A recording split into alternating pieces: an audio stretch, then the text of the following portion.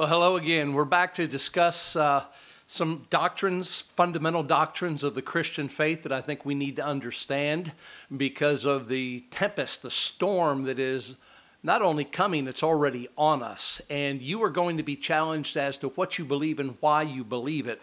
I would like to say that there are many Christians that don't exactly know what they believe. They say, well, I believe in Jesus.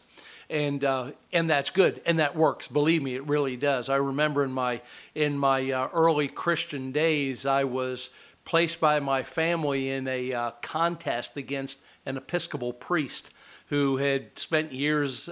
He had divinity degrees and all that stuff, and I was just a young kid that just got saved. And his mission was to teach me that the Bible was not true, and to show to me all the discrepancies and genealogies and linguistical parsings of verbs that he had learned in seminary to try to dissuade me from the Christian faith. And all I can tell you is all the alarms went off. I didn't actually know what to say, but I knew in whom I had believed. And that was a good thing at that time. So today we're going to talk about some fundamental doctrines. We're going to talk about the death, burial, and resurrection of Christ. We've already covered his birth and conception, how that he is not only the Son of God, but he's also the Son of Man and what that means. But I want to discuss the death of Christ from a teleological viewpoint. A teleological viewpoint simply means looking far into the distance, getting an understanding of the mission and reason and purpose. The death of Christ was very unique. All right, nobody ever died like Jesus died, and I don't just mean like stopping breathing or having a ruptured pericardium or whatever. His death was very different than any other person on earth. Now, there are those that try to put the blame for the death of Christ on other people. The Roman Church blamed the Jews for many years during the time of the Spanish Inquisition. That was used as one of the things to justify why they were killing Jews. I think they did about 10 times what Hitler did in the Inquisition. And the Bible verse that they used to simply justify them was that it's recorded in the Scripture that when Pilate tried to release Christ, because he realized, Pilate knew that there wasn't any real offense that Christ had done. He had been tried by the Jews or convicted of the Jews for blasphemy, but Roman law didn't have that. And so the Jews very craftily, they migrated or transferred the sentence from blasphemy over to treason.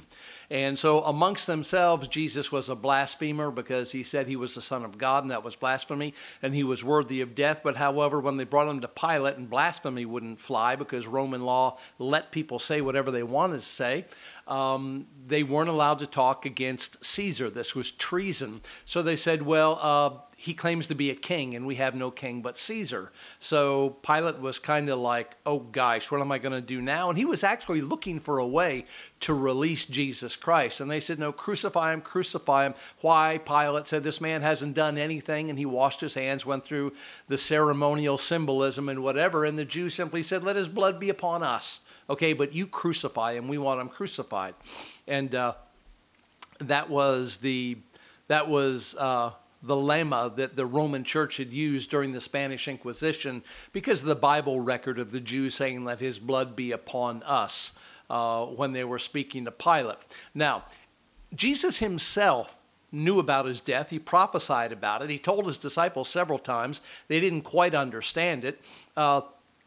And he said that the Son of Man, he was going to be delivered into the hands of the Gentiles who would put him to death. Now, this does not mean that the Gentiles were responsible for his death either.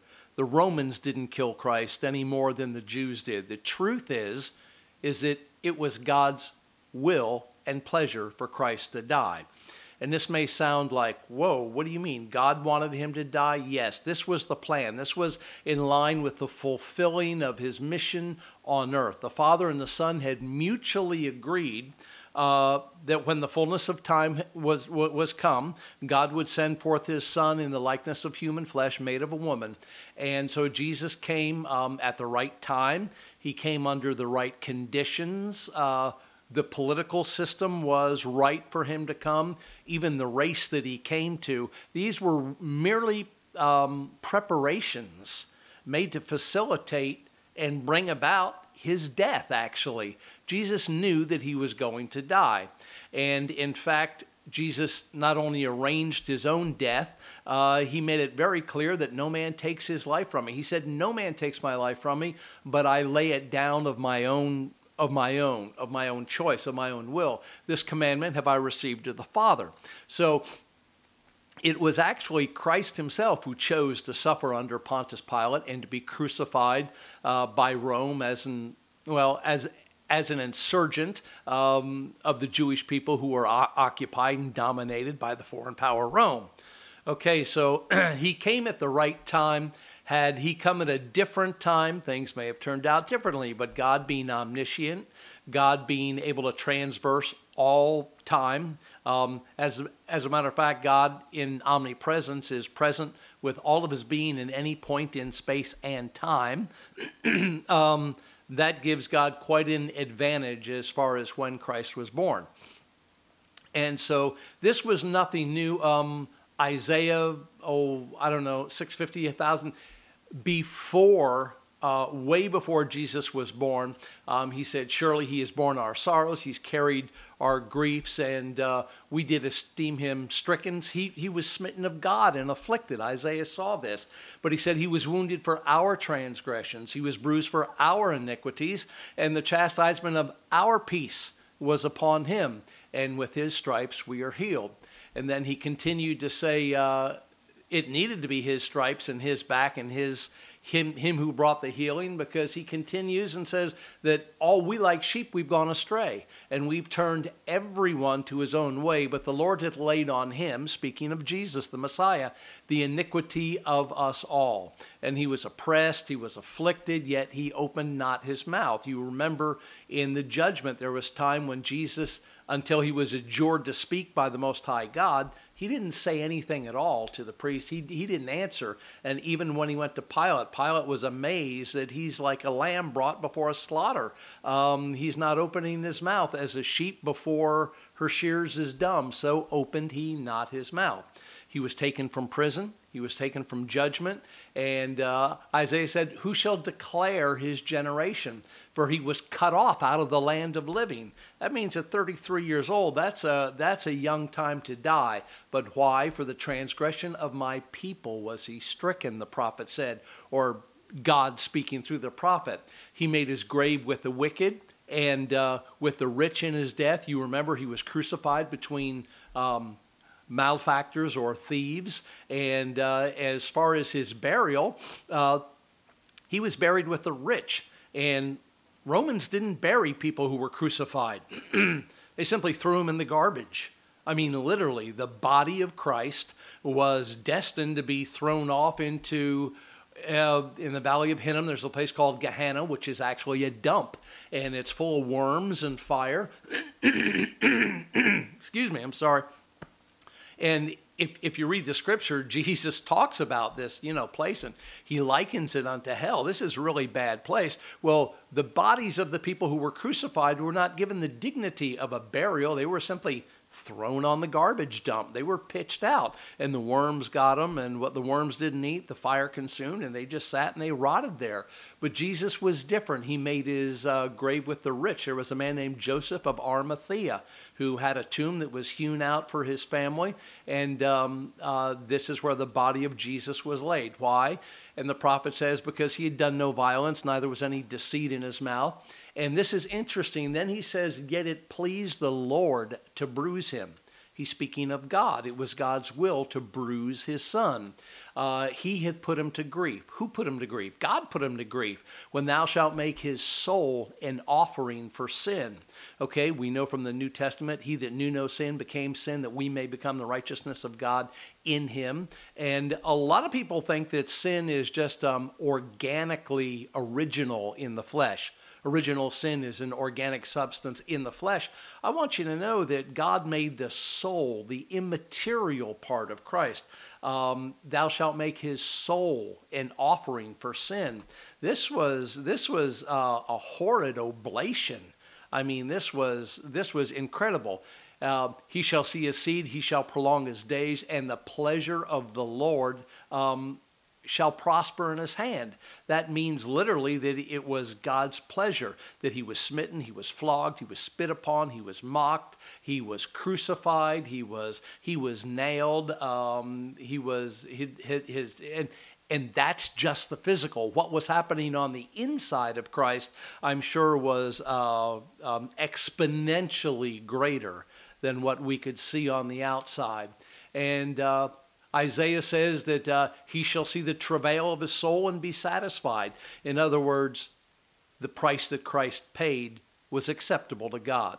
And by his knowledge shall my righteous servant justify many, for he shall bear their iniquities. Therefore will I divide with him a portion with the great.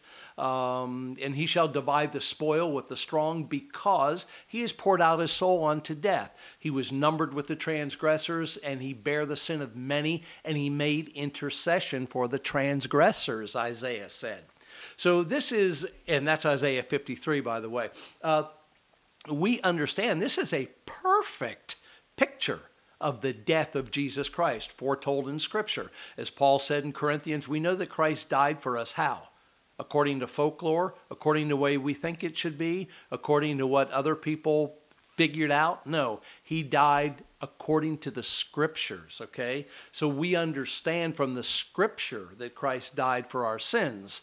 And but the question remains, why is death necessary, okay? Why should an innocent person like Jesus, who is made of the flesh, born of a woman, made of flesh, tempted in all points, like as we, yet without sin, why should a person who is innocent pay the penalty for a person who is guilty? I mean, that seems like an injustice in itself.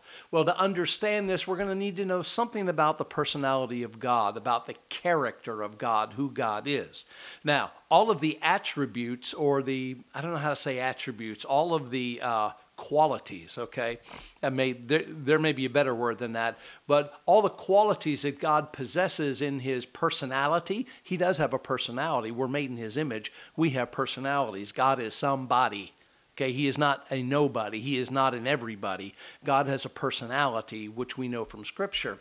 And but all these qualities or attributes God possesses in an absolute form. That means there's no limit to it. If God wants to love, it's limitless. If God wants to hate, watch out. If God wants to have mercy, it's limitless. If God, he knows all of these attributes in extreme, in a form without any limit to them at all. Now, as human beings, we're made in his image, and we can know something about love and mercy and jealousy and anger, but we only know them in the capacity, in a very limited capacity. We don't hold any of these attributes in the absolute form, even though we're made in his image, okay? But we know something of them from our own personalities, our own, I guess, composition, you could say. Now, one of the attributes of God is justice. And justice is extremely significant in the death of Christ, because there are people, and there have been doctrines down through the ages that say, no, the atonement wasn't necessary. God could simply have, as Peter said, winked at sin or forgotten. It doesn't mean he winked at it. It doesn't mean that sin is irrelevant. It doesn't mean that sin means nothing. Sin is incredibly tangible. Let me tell you that every heartache, every tear, every funeral service, every problem, every soldier killed at war, every murder on the streets, every rape, every injustice, every lie, every marriage that is broken, every sexual abuse, everything that has ever happened came into the world through one man, Adam. He sinned. And because of Adam's sin, everything that is gone haywire today. A lot of people blame God. It's a very common question. If God is so good, then why doesn't he do this? It's not God's prerogative. It was Adam's choice. We are the descendants of Adam. If you want to start throwing blame around and start throwing mud, why don't you throw it at Adam? Okay, by one man, sin entered into the world. Don't throw it at God. Jesus is the one man by him that sin was taken out of the world. Okay, so God didn't bring it in. God took it out. So all these things we blame God for, that's just a lie. You're believing a lie. It's not God who does it. It's because the human race has fallen. Thank you, Adam, very much. Okay, but justice is not an ideology that God invokes or an idea that he has and says, well, I think I'll do this. God doesn't have anything like that. God doesn't do anything that he got the idea from somewhere else. God is just because it's part of his essence, his heart, his personality. That's who he is. Essence is not separate from his action. And as a matter of fact, actions are not separate from essence either. You are what you do. I think it's Proverbs, the 8th chapter says, even a child is known by his doings. You say, oh, well, that man steals. Well, he's not really a thief, even though he steals. And we come up with a number of reasons why he's not a thief. If you lie, you're a liar. If you steal, you're a thief. I mean, you are what you are. You're not, your essence cannot be separated from your actions. You are what you do, basically. Now, fortunately for us who are Christians, God has made a way through repentance and the power of his Holy Spirit that causes this born-again person inside of us to conform to the image of Christ every day. In other words, we can get forgiveness if is the hugest word you'll ever hear, if we repent. And let me tell you something about true repentance. All right, if you do something, if you do something horrible and say, I'll never do that again because that hurt me, that's just regret because you're thinking about yourself. Or if you hurt somebody else, I'll never do that again because that hurt my brother or my mother, my father, my sister, my schoolmate, something like that. I feel really bad about that. That's remorse. But when you say, I'm sorry and what I did against God, that's repentance. That's what the difference is between remorse and regret. Repentance is towards God. Repentance is from dead works towards God, and the dead works is an issue in itself. Those are the things that we did for our own selves, but we were actually doing them as an offense against God. They were offenses against God. Even Paul, who was very, by worldly standards, successful in what he did, he repented of it. He said, I'm sorry. Well, he didn't personally regret that he sat at the feet of Gamaliel and learned what he learned and knew about the law like he learned, but he did say, compared to the knowledge of Christ, it's dung. It was worthless. It had no intrinsic, key word, intrinsic value. So we become more like Christ every day because the Spirit of God grants us repentance and gives us the ability to repent. I want you to know that there is righteousness that comes in two ways. Two. Count them. Two. All right? Righteousness can be imparted, which simply means God says, the righteousness of Christ, bam, is yours. You got it. It's yours, baby. Take it. And righteousness can be imputed, which, excuse me, I got those backwards. Imputed righteousness is when God just makes a declaration. Imparted righteousness is when it becomes a part of your soul, your person, your being, your essence. You become, you start to live right. That's all. And so there's a righteousness that is imputed and there's a righteousness that is imparted, okay? Now, God's justice comes from his nature. Okay, he is just. Now, the original definition of the word justice, it means the exercise of authority and vindication of right by assigning reward or punishment. And that comes from about the 12th century or the middle of the 12th century somewhere as we go back. Because the world and philosophers and politicians have their own, they have their own definitions about what justice actually is, okay? The philosophers and politicians of this world, they have redefined justice in many different ways. It was Plato. Plato defined it as saying that it was giving a precise recompense for what one has received. And that wasn't so weird, except he came up with some really weird thing about command justice, which means that we get it from God transcendentally. He didn't accept that, but his buddy Socrates believed that the only real justice came with knowledge, and that he believed that philosophers should rule the world because they were the only ones that understood what is good, what is fair, and what is just. Kind of crazy, but not nearly as crazy as some of the things that are out in the world today. The world talks of a social justice, and they talk about a legal justice from several platforms, such as wealth and opportunity, okay? Well, wealth and opportunity are diametrically opposed. They're polar opposites. You cannot have equal wealth and equal opportunity. If you have equal wealth, then you must not permit equal opportunity. If you have equal opportunity, then you're not, then you cannot have equal wealth. Somebody's going to have a different opportunity than somebody else, and from an egalitarian viewpoint, they're not going to be the same. There's various other platforms of redistribution, utilitarian and welfare maximization. They're grouped into ethnic groups. Should we give it to minorities? Should we divide everything up and split it by nations? Or how about Marxist? You can go individual, each according to his need, each according to his ability. And it also bleeds over into the legal or the penal systems of rehabilitative. Some are deterrent, some are reparative. These are all different ideas that the world has about justice. But if justice is really to render to everyone that which is due to him, then you need to find a person capable of correctly discerning between truth and error for the purpose of rendering to everyone that which is due, okay?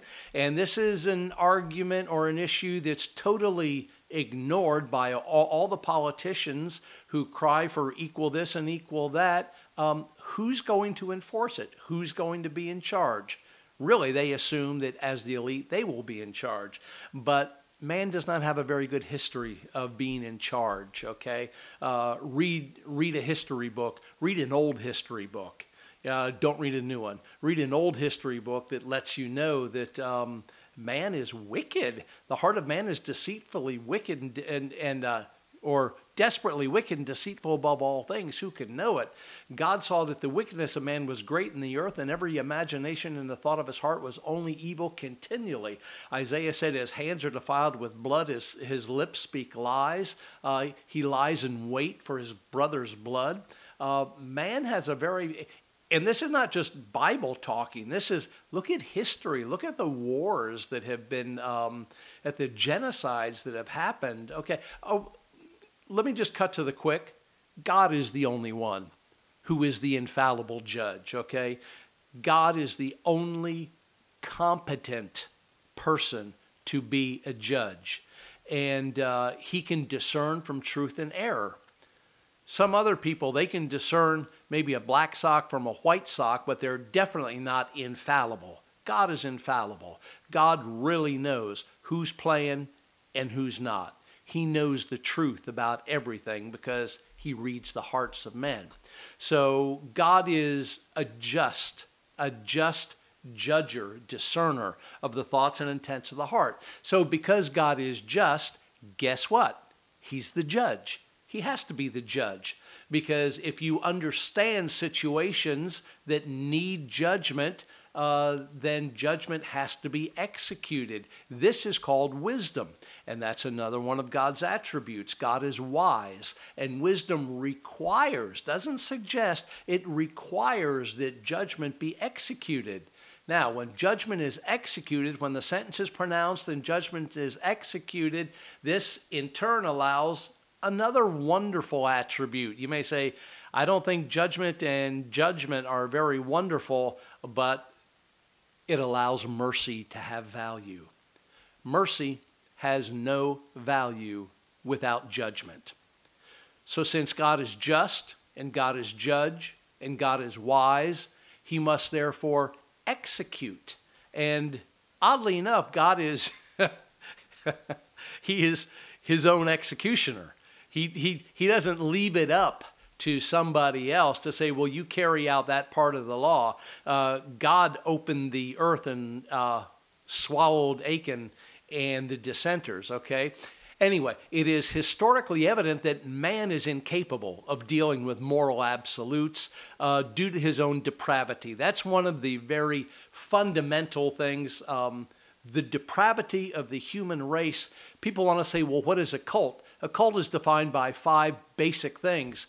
Number 1, they err from the Apostles' Creed in the person of God the Father. Number two, in the person of God the Son, or in the person of God the Son, or number three, they err in the total depravity of man, or the need for salvation. They don't recognize that man needs to be saved, and if mankind does not need to be saved, if you don't think you need to be saved, then you cannot be saved until you recognize your need to be saved. All right, and number four is the means of revelation. The only means of revelation, the vicar on earth, the interpreter, the anointing that we have received of him and abides in us. We need not that any man teach us, but the same anointing teaches us all things.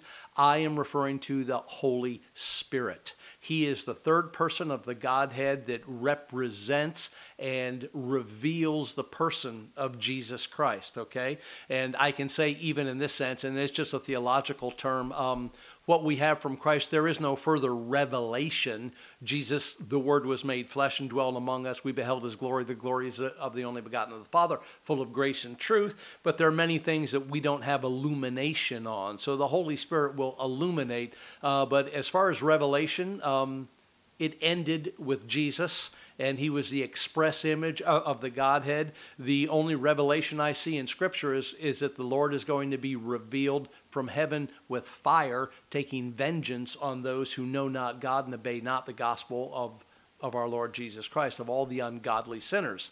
And that's a revelation to come. But anyway, did you ever remember, you read, I think it's in Luke, where Jesus sat and he read the scripture from the scroll of Isaiah, that the Spirit of the Lord was upon him, and he read right up to the part that it was time to announce the acceptable year of the Lord, and he closed the scroll. And he said, this day the scripture has been fulfilled in your ear. And he sat down. That's when they took him to the cliff and tried to throw him over, because they really didn't like what he was preaching. I tend to believe that they were more paranoid about the Romans taking their place than someone just claiming to be the Messiah. But right where Jesus closed the scroll, where he stopped reading, it wasn't a period, it wasn't even a semicolon, it's just a comma. The next phrase in that was, "in the day of vengeance of our God." And but Jesus didn't read that, because that hasn't come yet. Okay, if Jesus had read the next line, we'd all be dead. We'd all be history, dead meat, goners, you know. But he didn't. He closed right there, because the first coming of Christ was not for the purpose of bringing the day of vengeance of our God. There's going to be a horrendous day coming, but we'll get into that later as we move down into Hebrews chapter 6, verse 2, and go through eternal judgment and things like that. So I can reiterate that God is the only capable judge, and Christ was the only one who could die for our sins, because he was the only one who could be crucified without just dying for his own sins. However, I want to get into another side of the story, which is a much more compelling motivation for Christ, I believe, not just sentimentalism, where that Christ saw how pitiful we were and felt sorry for us. And this was called propitiation. And it means that he was not only going to pay for the offender to be reconciled to the offended, okay, and if you want to put this in a courtroom scenario, he wasn't only going to represent the defendant against the plaintiff, or to reconcile the defendant, which is more accurate, to the plaintiff, but for the plaintiff to be recompensed or reimbursed for all the damages, all the expenses that were caused him, okay? We were the offenders. We are in court, we're the defendants. The plaintiff is God. He's saying, I have incurred great damage. And Christ, as advocate, has come in and is mediator between God and man. Christ paid for the damage and the debt that had been done by us to the Father. This is called propitiation. And Christ did it not to satisfy you or me, but to satisfy the Father. Christ paid for our sins, our offenses against God, our insults, our blasphemies, our slanderings, our dishonoring him, our disrespecting him. Every infraction of the law, Jesus nailed it to the cross. He paid our bills with his blood. For without the shedding of blood, there is no remission of sin. Okay? Without the shedding of blood, there is no remission of sin. Without shedding of blood, there is no remission of sin. Redundant? Without the shedding of blood, there is no remission of sin. So Christ drank the cup of sufferings from his Father. Remember in the garden, he said, is there any way that this cup can pass? There isn't. Without the shedding of blood, there is no remission of sin. So Christ drank the cup of sufferings which the Father had given him, exacting from his body, his flesh, his blood, his emotions, his very soul was made an atonement. And that atonement was necessary because without the shedding of blood, there is no remission of sin. And Jesus paid it all. All to him I owe. Sin had left a crimson stain. He washed it as white as snow.